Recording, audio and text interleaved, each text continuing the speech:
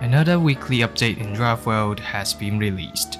This week we have a new hypercar, the Bomber, and two weekly challenge cars, the new Hellion off-road truck and the reintroduced Radeon. They have also added some new features such as a new desert biome area and some bug fixes.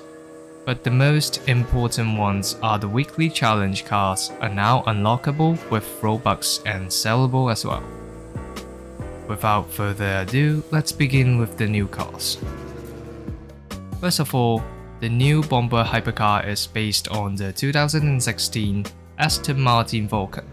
It costs $2.5 million, which is the same as the McLaren P1. However, unlike the McLaren P1, this has slightly worse lateral grip and top speed, but has way more downforce. After maxing it out along with my gear tuning, it is capable of reaching a top speed of 345 miles per hour and has decent acceleration. And the reason why I equipped the race twin turbo instead of a turbo is that the score will be just under 1,500 and it can join races with a 1,500 restriction. Overall, I would say this is a downgraded version of the P1 because I don't feel it has better handling while having more downforce. Just buy the P1 instead, it is just better. Next up is the new off-road truck, the Hellion, which is based on the 2013 Chevy Silverado trophy truck. It requires you to finish all 5 weekly challenges to obtain it. It has a value of $1 million, so upgrading it will cost you a lot. It has a lateral grip of 1.1 G and the game doesn't even show its downforce. It handles better than the starter cars but nowhere near the hypercars.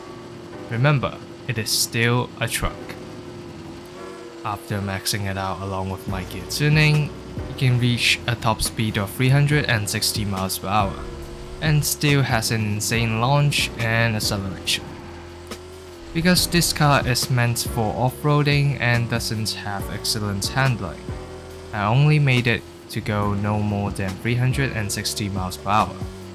If you want to, you can make it to 440 miles per hour, and it can still run with no problems at all. It has a score of 1,711 when maxed out. This car is definitely worth the grind.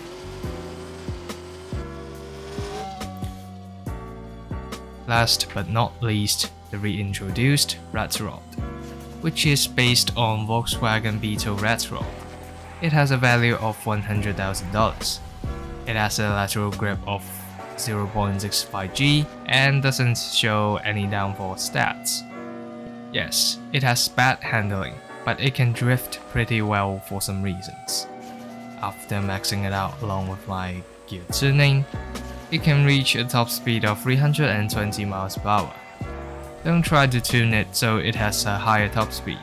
It doesn't have the power to maintain the speed, even with a V12 swap. It has decent launch and acceleration though. It has a score of 1,696 after upgrading with a V12 swap. Doesn't worth it unless you just want a drift car.